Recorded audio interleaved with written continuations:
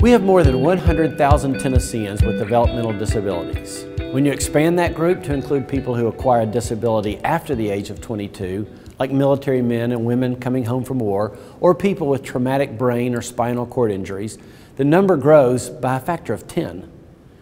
You know, more than 1 million Tennesseans have a disability that will require some kind of support for the rest of their lives.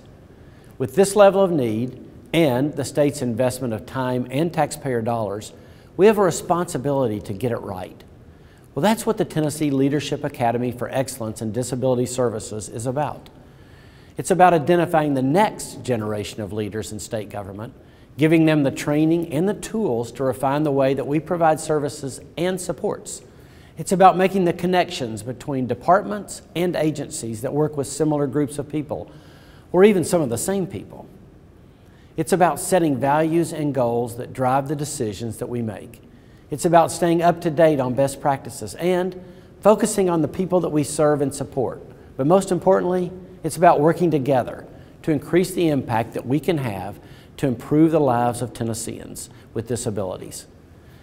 To those involved in this effort, we are grateful for your hard work on this important project, and we encourage you in all that you do to support Tennesseans with disabilities. Thank you very, very much.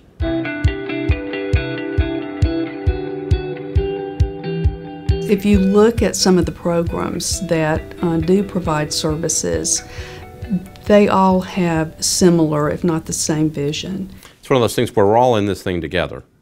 Things that we do over here may impact things that another department does over here. This really does create a community where people can understand what each agency does, how they operate, and I believe we're getting more efficient in our services because we're sharing resources. This Leadership Academy, to me, represents the state's commitment from the Department of Human Resources all the way to the governor, that we're going to provide leadership development for a subset of state government that serves a really important group of people in the state. Anytime we are investing in training, whether it be technical training, leadership training, anything of that nature, we want to make sure that we hone our skills to make sure that we are providing the very best. I hope that as people go through this academy, they take time out of their busy life, because we're all so busy,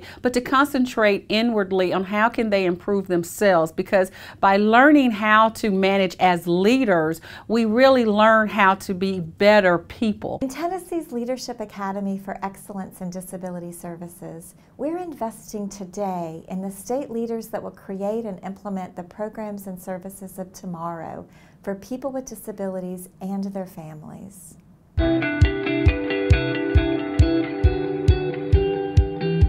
It's critical that our leaders from each state agency understand the full depth of all of the supports that Tennessee provides. We want to be able to make sure that there's good connections between departments, that the information flows very easily, that people don't get the runaround. Want to make sure that our employees have a network that they can use, and if they don't know the answers, maybe they can call on someone else. That collaboration is critically important in getting to know other state agencies, other leaders from state agencies. How do we work together to help support the person with disabilities? The hope is that our team members who are participating in this academy will gain an additional fund of knowledge about dealing with population of individuals with intellectual and developmental disabilities, but also some very tangible skills so that when anybody walks through our door, we're best equipped to be able to meet their needs, including this particular population. We hope as the Department of Education that we continue to be able to work across our state government departments and divisions across the work that we do in Tennessee, because as we work together, we're going to provide a better future for our students with disabilities. We know that so many of us have work that touches our students with disabilities, and as we do our work, if we're not working in collaboration, then we may not be able to meet the effectiveness that we all want and we all desire for our students. I really would like for them to be able to connect with our sister agencies, know who to contact when they need something, collaborate with them, work as a team together, a team of Tennessee, not just a team for each state agency that works in isolation. The more we can work together, the better our services are for people with disabilities. All of a sudden what you do is you not only bond from a friendship standpoint, but you develop relationships with other departments and divisions that maybe you wouldn't have known if you hadn't been in this academy.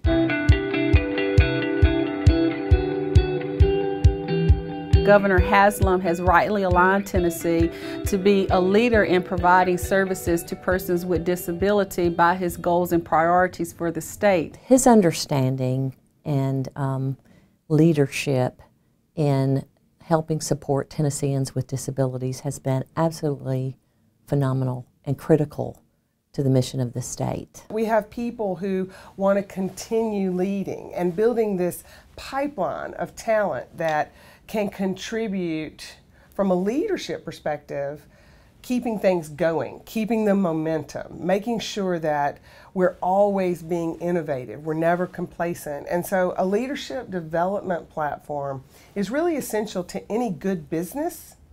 And when you talk about good business, investing in your people is one of the first places you got to start. The mindset of being one Tennessee is really, really felt in everything that we do. And we can see that by the goals that have been aligned and already realized throughout the state. Our ability as a state to invest taxpayer dollars well and to deliver the kinds of programs and services that people with disabilities need to live full, meaningful lives and become valued members of their communities depends on leadership.